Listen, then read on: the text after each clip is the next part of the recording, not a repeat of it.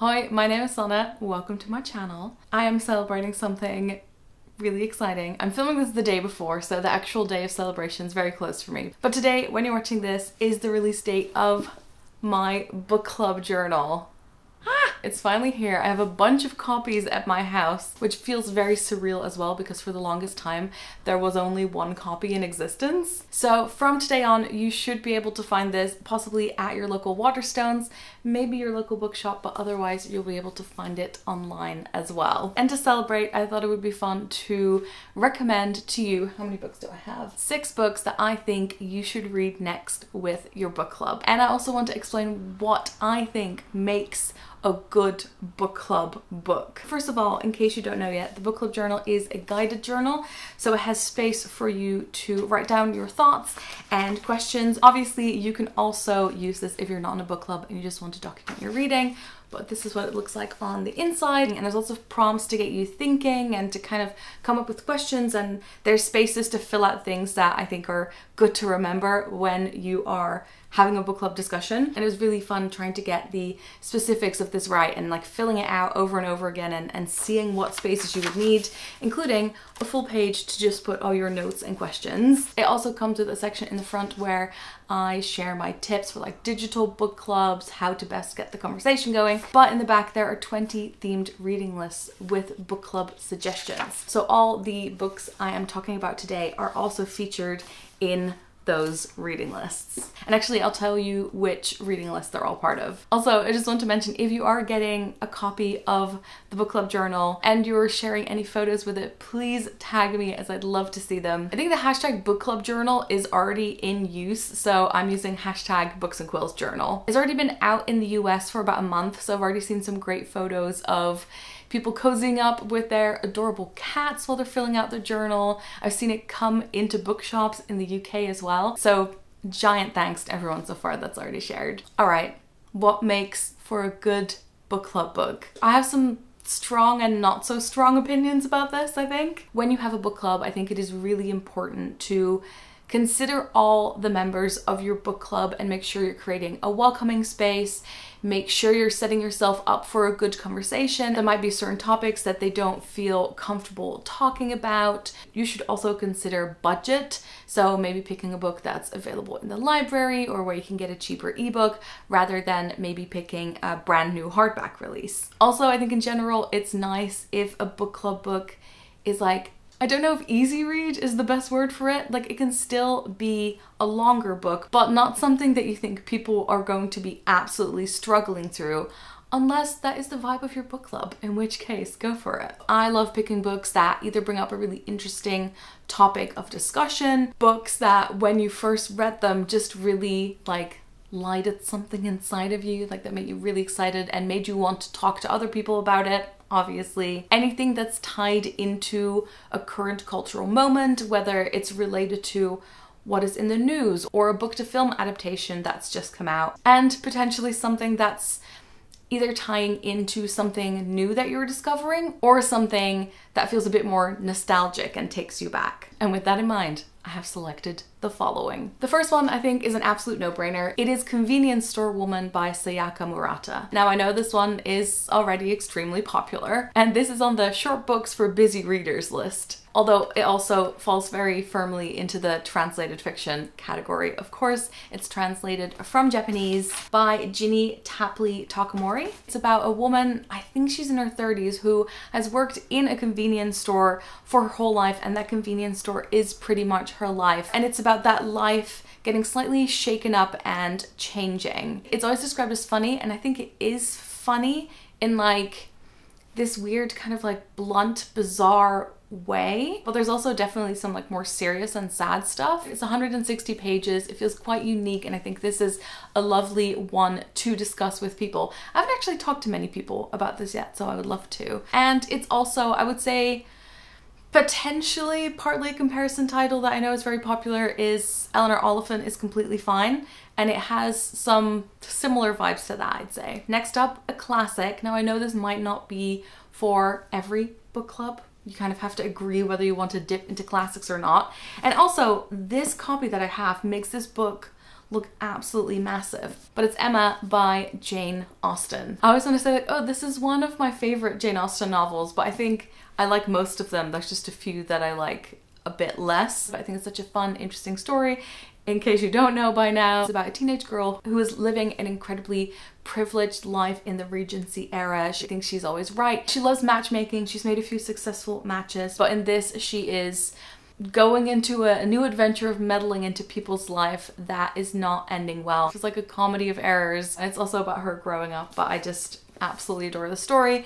And of course the latest incredible adaptation is a great jumping off point for this as well. Whenever there's a film adaptation of the book that you're reading at a book club, I think at least half of the conversation is going to be about that from experience. And you can also possibly incorporate that into the book club. Watch the film after or before, depending on whether people are like really keen to get into the book or they want to be led into it a bit more. That's recommendation number 2. Sometimes it's nice to pick kind of obscure books that you haven't heard about before, but very often to get people excited to read the book, sometimes it helps if it's a title that they have heard about before and it's kind of been on their to-read list for a while. So next there is The Song of Achilles. I just got this new copy in because I'm a part of the Life's Library book club, and this is the next read. So it comes with a nice introductory letter. Anyway, I've already read this book for a book club that I organized. We had it at the Pages of... what was that? Is it Pages of Cheshire? The one that was just off of Brick Lane, which I think is no longer there. But I met up with a lovely group of people there, all of whom watch my channel, and we had such a fun discussion. And just to prove the point, we did talk about the film Troy for quite a long time during that discussion. This book is a retelling of the story of Achilles and Patroclus, and it's by Madeline Miller. It's a story of friendship, of love, of war, and it's also one that people have been crying over a lot on Book Talk recently. Oh, this edition has like portraits of the characters in the back. I do love kind of like a student edition that has like author bios and Q&As and extra stuff in the back. I don't always seek out this information, but if it's in the book, then I love to talk about it and kind of incorporate it into the discussion. I tend to read a lot of sad books, dystopian books.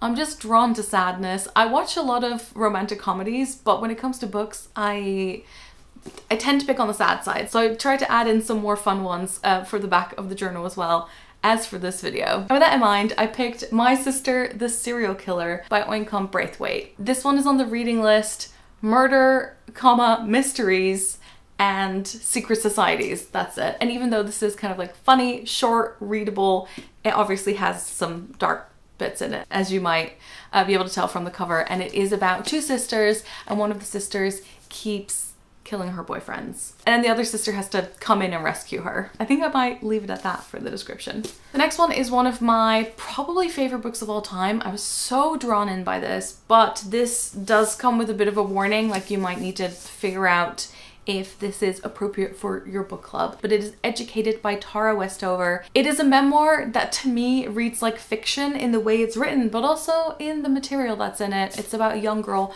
growing up in rural America, and her family is preparing for the end of the world, and they're kind of off the grid conspiracy theories. They don't have birth certificates. There's a lot of sort of abuse going on, and it is about Tara slowly making her way out of that world and then getting an education, going to Harvard, going to Cambridge. I've also seen her speak live at the Lush Book Club. I was just so intrigued by this. I thought it was beautifully written, so much to discuss. So yeah, put that on the list as well. That's on the memoirs list. So the next book was on a reading list in the journal called Discussing the News Through Fiction. So the idea is that it's fiction books that contain topics or events that are related to things that have been in the news for the last few years. It is Such a Fun Age by Kylie Reid. I bought this during the first lockdown and read it during the first lockdown, and it's not something I would have gravitated towards so much automatically, but it was recommended by a bunch of friends and I'm really glad I picked it up. It's about a young woman in her 20s called Amira. She babysits for a wealthy white family, and one night she has to take the toddler that she babysits to a supermarket because there's a situation going on in the house. and a woman accuses her of having kidnapped the child. Of course, that gets out of hand and it's filmed, and I thought that the book would be entirely about this event, and in a way it kind of is, but it definitely delves into a lot of different things as well, especially the relationship between the mother that she's babysitting for and herself. And I actually discussed this with a book club last week with a bunch of my friends, and we just had so many topics to cover. It was really, really interesting. The back of this confuses me because it's very much like described as a twisty page turner, but then also like a beautiful story. And I guess it is both, but I think the strength lies more in the like interpersonal relationships rather than like the twists. So those are some books that I think you could read next with your book club. I'm very curious to know, if you're part of a book club, what is the most like successful book club book that you've read, and which one was the least successful, like it just didn't work out in the conversation. I've been to so many other authors' launch parties. I was hoping I could have one myself, but obviously pandemic-wise that is not happening. But for now, thank you so much for being here and sharing this with me. I think I'm gonna do a Q&A on Instagram stories in case you have any questions about this. Big thanks to the publisher Octopus, who I worked very closely on this with, and the illustrator as well, who did the beautiful cover drawings and also the really nice illustrations on the inside. I think I'm gonna go for a nice walk to celebrate. All right, I will talk to you soon. Doei!